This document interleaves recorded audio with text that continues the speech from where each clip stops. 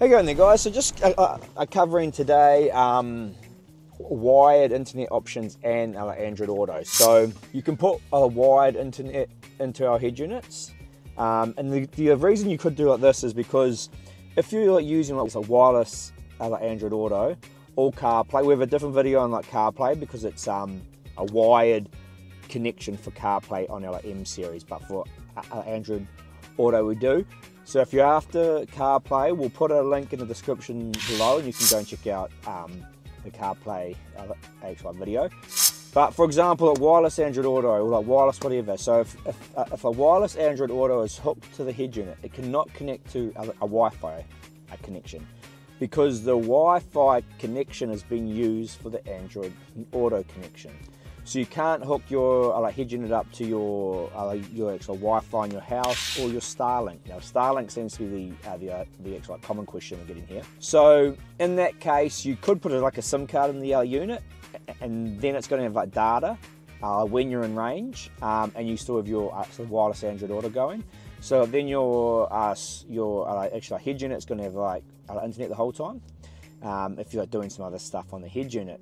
But if you want to get Starlink hooked into your head unit and run Android Auto, I'll sort of explain what you're going to have going on. On our screen here, we have Android Auto. So that is where Android Auto is where you'll probably spend, I don't know, 90% of your time.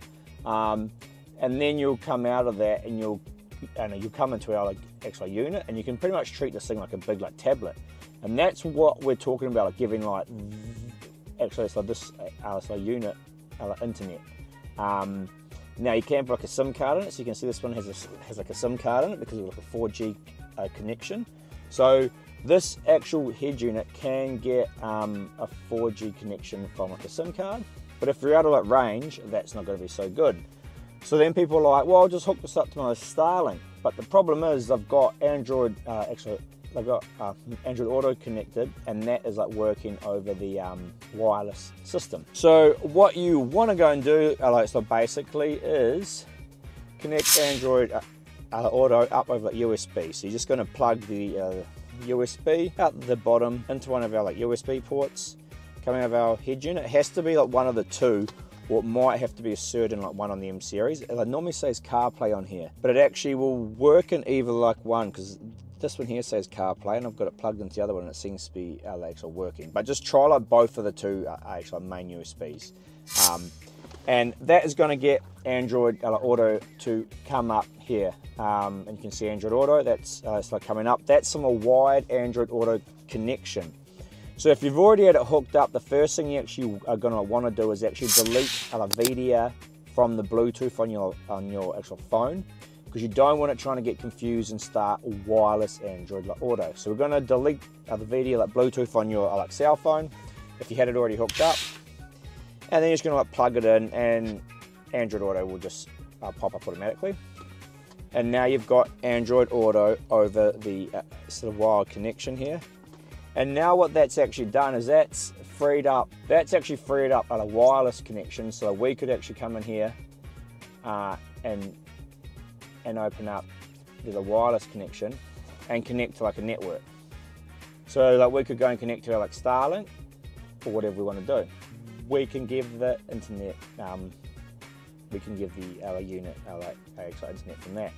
Now the other option is, if you want to keep on using wireless Android Auto, is you put an Ethernet port from out of your Starlink. If you have a Starlink Mini, it just comes at the bottom of it.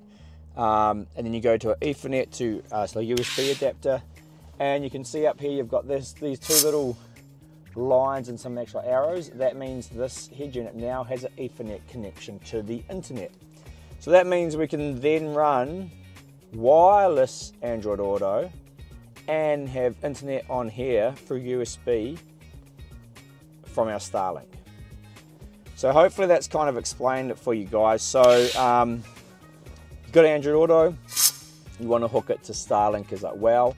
Probably the easiest way, and what I would do is I would just wired Android Auto, and then I'd hook the head unit actually wirelessly to Starlink or via network, and that's going to be good. Or if you want to keep using wireless a wireless Android Auto, well, then you'll have to grab our USB to Ethernet adapter, and you have to run like an Ethernet cable from your Starlink Mini into that. So it'll have to probably come through into the car somehow. So that's why I'm just saying it is a bit easier to do wired Android Auto and then a wireless Starlink connection or sort of Wi-Fi connection, because then you don't have to run that extra cable. But we will leave that up to you guys, and it's just sort of showing you how it all works.